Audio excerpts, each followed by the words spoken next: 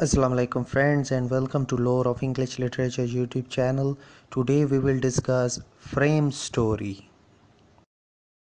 Well, frame story is a story within a story. Sometimes writers begin a story which is only an introductory, or we should say a writer arranges a setting so that one or two characters start to narrate another story, which in reality is the actual story that the writer wants to tell.